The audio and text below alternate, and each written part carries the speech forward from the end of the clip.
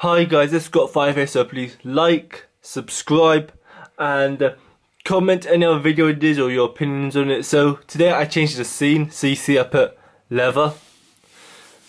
Let me just smooth it out again.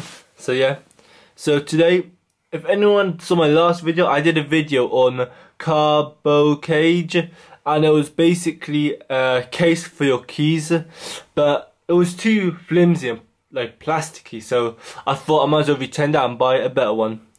So we got this. Let me just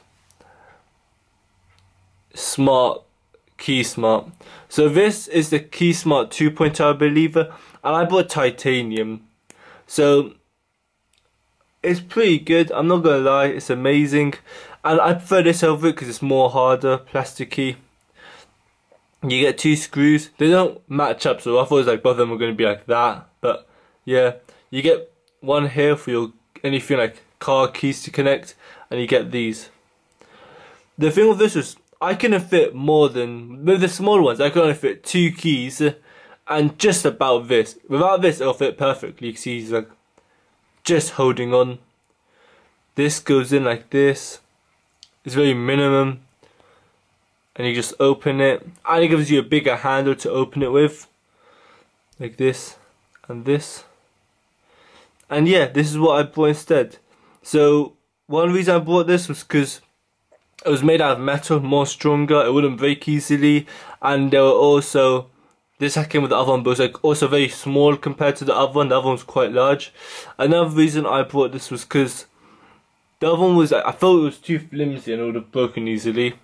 You can just see it's easy to open, but there's a few things wrong with this as well, but I'm not going to return it. I'm happy with this product, but I've just gotta say these if anyone wants to buy these. Number one, when you're gonna screw them in, your screw ends up like this, and just focus it. Let's focus. It ends up like that, just screwing it in with a coin or even an actual screwdriver. You see here, it just ruins the entire screw. And I feel like if I was to screw it in a bit more, I won't be able to unscrew it. Another thing is, oh, I need to get it actually. I'll be back in 1 minute. 2 hours later. So another thing wrong with this was the packaging it came in. So it came in an Amazon box, classic, not Amazon box, like package, and then inside it was this. You can just see it was very, I didn't do this, it was very scratched up. Amazon, I was very shocked when I got this. I was like, I need to return it, but you can see there's a massive hole here. There's a hole, it's like very scruffy here. There's a hole here, and like anything could have fallen out. But yeah, that was another thing that really made me feel like it's very sketchy and stuff. I don't know if I need this barcode to probably hide it. But yeah, you can just see it's like very ruined. They didn't really care about the packaging. But yeah, besides that, I'm very happy with this. I open it like this, I'll open my first door, and then I'll go to my next one and just open it. It's a very good product. I prefer this over the other one.